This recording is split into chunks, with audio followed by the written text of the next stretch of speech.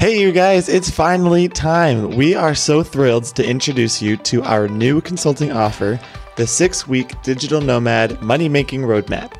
This is a program that's going to give you guidance on transforming your career into online work and becoming a successful digital nomad. This 6-week Digital Nomad Money-Making Roadmap is a one-on-one consulting offer that's going to help you avoid wrong turns, stay on track, and avoid feeling overwhelmed. We're going to help you find your passion, set clear goals, and make living as a digital nomad a successful and sustainable lifestyle. With our expert guidance, you can learn how to build a digital nomad career that allows you to work from anywhere in the world. We'll help you every step along the way too, from identifying your strengths to finding the best opportunities that match your skills and your interests. Don't wait any longer to start living the life of your dream. Sign up for our 6-week Digital Nomad Money-Making Roadmap today and get on the path to success. You can find more information and sign up at austinandmonica.com/moneymakingroadmap. So let us help you transform your life and take it on the road. All right, let's dive into today's episode. All right, everybody, welcome to another Nomadic Journey Kickstarter episode. We are joined today by our new friends, David. We're going to start by letting David introduce himself. And so, David, why don't you get us started and tell us a little bit about who you are and what brings you here today? So nice to meet you guys. My name is David. I'm originally from Kyiv, Ukraine. Now I'm living in Tel Aviv, Israel. I'm here for a year and a half. I've been doing marketing for the last 8 years or even more. I've been working with a lot of different industries and a lot of huge international companies like Procter & Gamble, Fiverr, Hilton, and some more. And lately I started to work as a freelancer. So I wanted to build my remote career in order to have opportunity to travel to different countries and to explore the globe. So that's why I wanted to talk with you guys and to get your experience and advice on that. Yeah, I was looking through that email you sent and you've worked with some really big brands, like some of the brands that I have in my shower right now, which is so exciting. I love that. That is really cool. It's awesome to hear that you have already so much experience with the job that you're looking to do as a freelancer now. So that's a really good leg up, a really good start to have. Tell us a little bit about what the idea you have in your head for what you want to do full-time online to be making an income. So basically, my main area of expertise is product marketing, which includes marketing strategy, market research, branding, analysis of product and marketing funnel, a lot of different things. But also, I have a lot of good people that I can give some tasks to. And my strategy is also to delegate a lot of things to my friends in Ukraine, because I know that there are a lot of good specialists.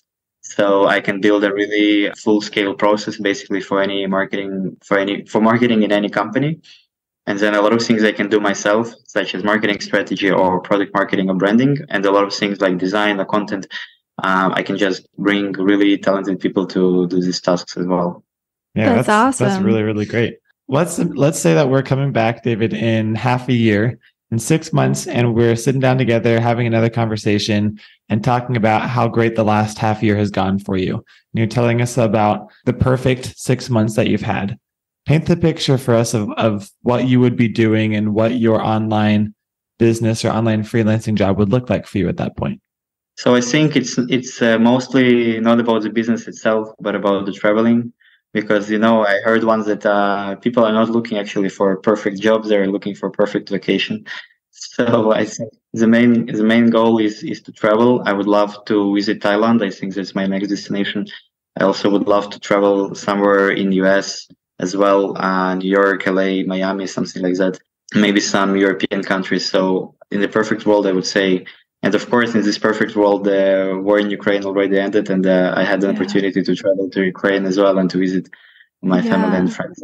Mm-hmm. I think in a perfect world, the war would have never started. Mm-hmm. And I just want to say that my heart really goes out to you and your friends and family who are in Ukraine or even not in Ukraine. That's so I can't even imagine how horrible that is. Yes, thanks for that. But I think in half year, in the perfect world, we'll see all of the Ukrainian territories coming back to Ukraine, and we'll enjoy some Crimean summer. Yeah. Good. Well, we're going to keep hoping and praying for that to happen. Okay, so talk to me about What is the one thing that you feel like is holding you back from getting to that dream, to be able to travel and to be more mobile and more of a digital nomad? First thing I'm thinking is like fear. And also I think it's connected to the fact that for last maybe 5 years, I've been working in corporate world. Mm-hmm. And I think that's a bit stressing now to move to different kind of environments. So my career started when I was doing my own business. So I was originally independent. And then I was working in a lot of companies. The big ones, the famous ones, which gave me a lot of great experience and a lot of great connections. But I think that's a completely different mindset when you work as an employee in a company in the corporate world, or when you do your own freelance business. So because I just started the last few months, there is a lot of things that I need to do, and it's just requires a lot of time and energy to adjust, to adopt to different type of work. Yeah, definitely. Do you still have your corporate job right now? No, I'm working only as a freelancer now. Only as a freelancer. Wow, good for you. That's brave. We took a similar leap in our journey. So I think when we have talked to a lot of people on their digital nomad journey, there's several phases, like kind of checkmark phases that people go through as they're getting ready to, at first it's kind of like this daydreaming phase, but they're like in their corporate jobs and it's really secure and it's really nice. And then they're like, but I want to explore. I want to be the author of my life. I don't want to be stuck reporting to somebody all the time. Like I want to kind of take more ownership of my life. And then they kind of move to phase 2, which is like taking the leap. Like, yeah, okay, I'm going to do it. And sometimes they hold on to their corporate job. Obviously, you let it go and you're freelancing now, which is super exciting. But this is also a scary phase because you're not entirely sure that it's going to work. And a lot of times this is kind of where a lot of that kind of imposter syndrome comes up and a lot of that nervousness. And a lot of people get stuck in this phase and have a hard time moving on from this phase. And I kind of feel like that's where you're at in your business. Tell me about where you're at with your freelance journey. Do you feel like you have several clients? Are you booked out? Are you struggling to get clients? Talk to me more about what your freelance business is like right now. Yes, so actually I have already a few clients, which is amazing. And I like working with them. One of them is a company called Stock Talent. It was acquired by Fiverr. It is basically Israeli startups for freelancers. So I'm actually doing now the rebranding project for this Stock Talent company because they're becoming Fiverr Enterprise. So I'm changing all their website and all their product. And it's a very interesting project, really related to what I'm interested in terms of freelancing. And also I'm working with a Chinese tea store and a studio in Tel Aviv called Hoyum Tea, also a very authentic and interesting place. And there's a few more businesses that I'm working with now. I'm now actively looking for more clients. I had really a lot of talks, and I continue to have a lot of meetings and talks with different people. I contacted maybe more than 50 leads already, actively having some talks, proposing them some plans. A lot of them are in progress. So yeah, I'm now actively looking for more clients to boost my business. That's really incredible that you already have such a great start. So you told us that one of the big things that you, in your opinion, is holding you back is your own fear.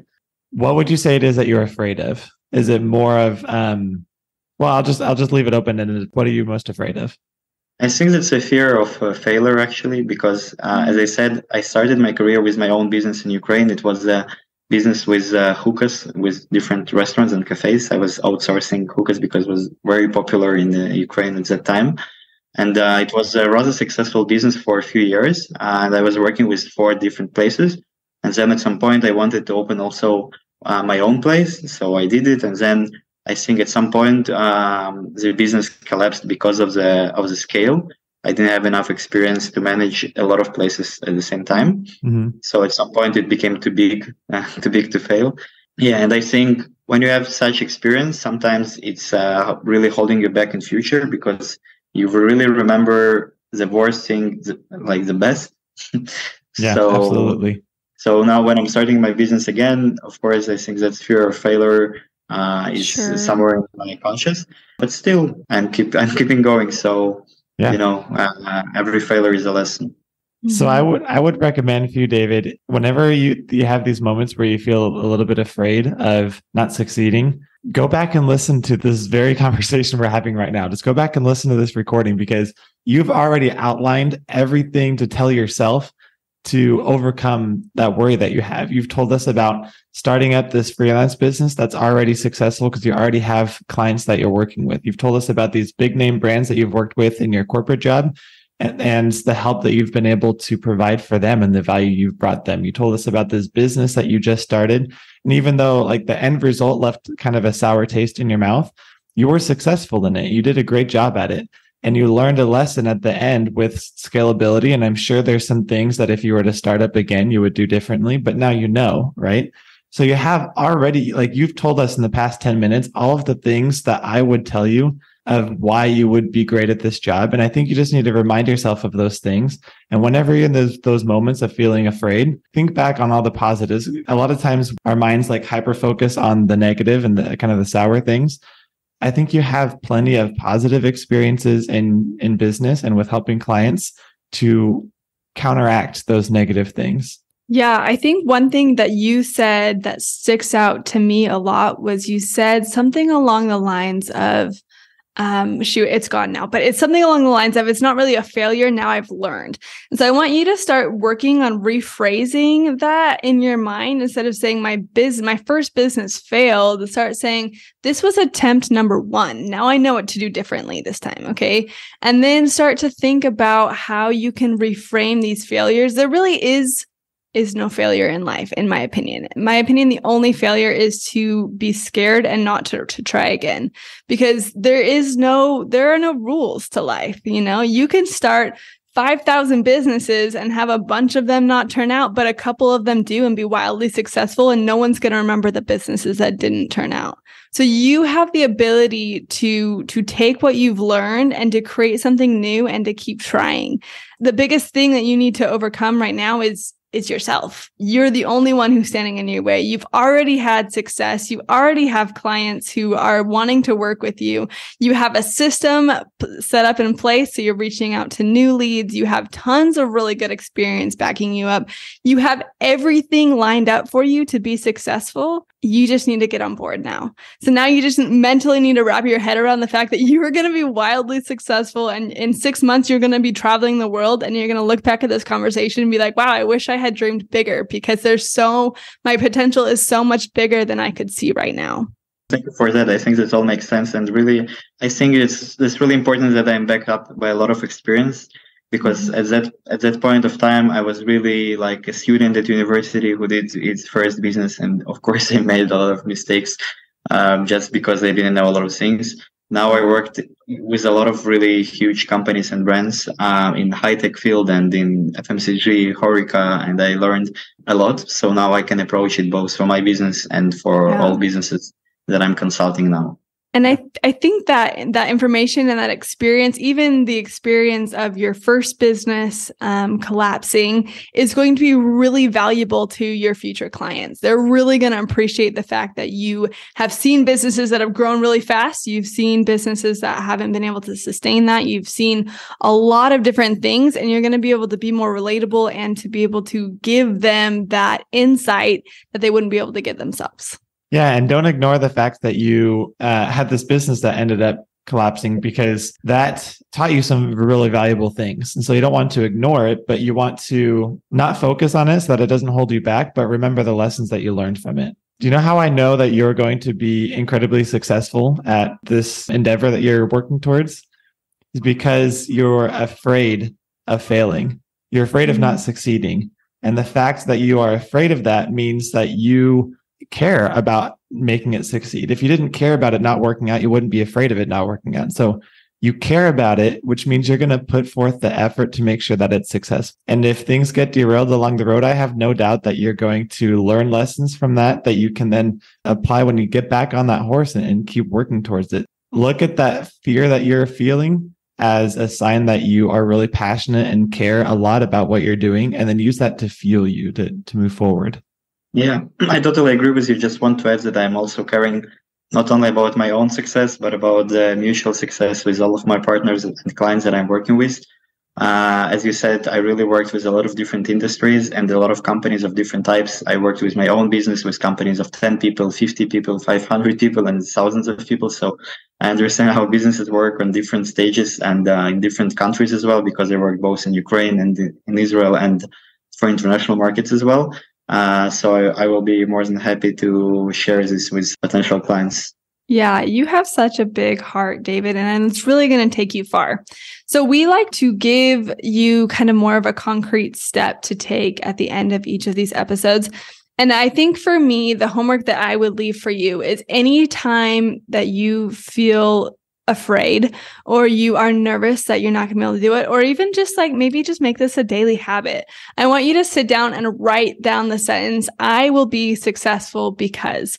And there are so many reasons why you're going to be successful. You have a huge heart. You have tons of experience. You have clients already wanting to work with you. You have you have so much potential. I'm just so excited. I don't even know what to say. My mouth is just going so fast. But I want you to make sure that you're writing that down. Anytime that you kind of get in your own way, write down, I will be successful because, and really don't hold back. Okay. And I want you to keep writing these down every time it comes up. And as you do that, your mind is going to click into place and it's going to say, okay, I'm going to be successful. And so these are the next things that I need to do to get there. Sounds great. I love to write and draw a lot of things. I have a lot of different pages of affirmations and visualizations here. So I think it can work out really good for me. Perfect. I'm so excited for you. So if you commit to doing that, we'll follow up with you later down the road. And we definitely want to continue seeing where you go and see what happens with your freelancing business or your career. So if you commit to that, we will commit to following up and seeing how you're doing later down the road. Yes, it sounds amazing. Yeah. How does all this feel for you now? I know we've kind of been talking at you a lot. How are you feeling right now? Feeling good. I feel more inspired and it was a very interesting conversation. I would love to keep in touch with you. Yes, definitely. Okay, cool. Before we end, if there's anybody who wants to follow your journey, or maybe they have some products that they need marketed, how can they find you? So I think the best thing is to reach via LinkedIn. I can send you a link so that you can add it to the comments of this podcast. Yeah, that'd be great. Thank you so much, David. Thank you, guys.